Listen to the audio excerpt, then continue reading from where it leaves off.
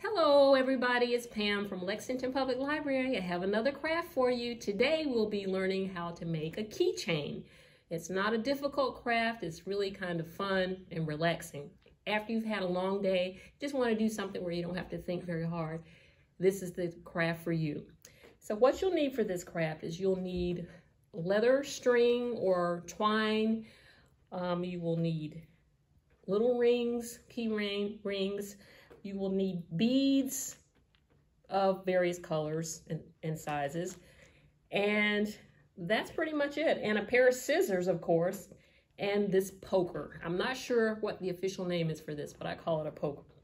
Okay, so let's get started. We're going to cut about a foot or so of twine. I'm kind of eyeballing it, meaning I'm guessing. I don't know if that's an exact foot or not. You will then take your string and loop it over about that much. And your ring, you want to loop it, not where the opening is, where the key would go. Loop it like that, and then kind of pull it to secure it, kind of like that. Okay, and then next what you're going to do is just choose the size of beads that you like. Notice there's a big opening here where you won't have trouble threading it through. That's one thing you want to remember. You don't want your bead to be, the opening to be so small that you're not able to get the string inside. Just choose any color. That's pretty, I like the green. And I think the pink is pretty too.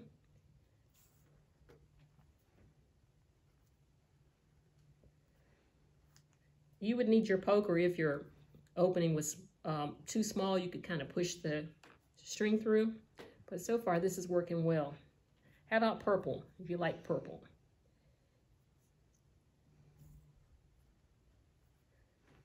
Okay, we're threading both of the little pieces of thread through. And yellow, how about yellow? Get in there, it's trying to jump out. Did you see that?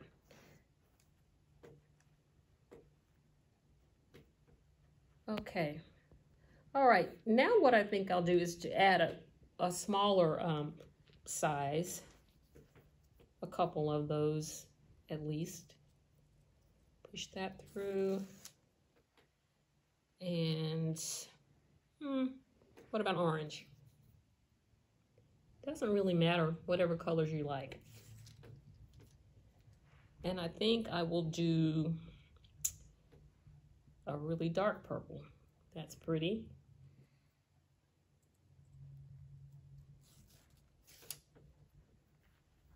And after you've gotten the number of beads that you like, you would simply tie it at the bottom and secure it so that the beads don't fall off. We don't want the beads falling off, right?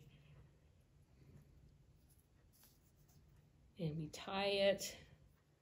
You want to get it as close to the bead as you can so there's not a lot of space, unless you want it that way. Some people might want to tie a few knots at the bottom. Okay, and now I will simply cut it, leave a little tail there. And ooh-la, you have yourself a keychain. It's not anything really difficult, but it is kind of neat to do. And you can give these away. Mother's Day's coming up, kids, if there are any kids doing this craft. It's a nice stocking stuffer for Christmas, which is quite a ways off. But anyway, thank you for joining in with this craft today. I hope you enjoyed it, and please keep watching in case we have another craft. Bye now.